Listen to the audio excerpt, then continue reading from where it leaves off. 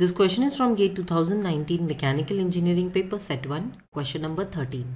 In a casting process, a vertical channel through which molten metal flows downward from a pouring basin to runner for reaching the mold cavity is called dash.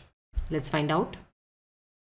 Now in this figure we can see that the part that is called sprue, it is named as sprue. It is situated beneath this pouring basin and above the sprue base, which is leading to the runner. So we can say sprue is located beneath the pouring basin and it's above the sprue base and the runner.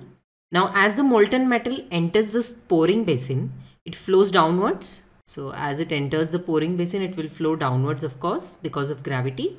And this structure, this well-like structure called sprue, will direct it towards the runner. So sprue is nothing but a vertical channel that will take the molten metal to the runner. The runner then acts as a horizontal channel and it takes the molten metal towards the gates. And then from the gates it is taken to the casting and to the riser, and thereby the casting is performed. So we can go back and mark the option which has sprue in it.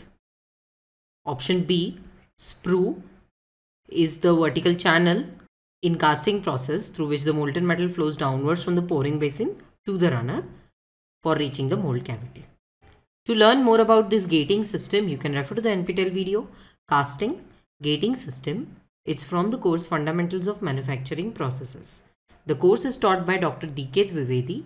He is from Department of Mechanical Engineering of IIT Roorkee. I hope this explanation will help you clear your doubt.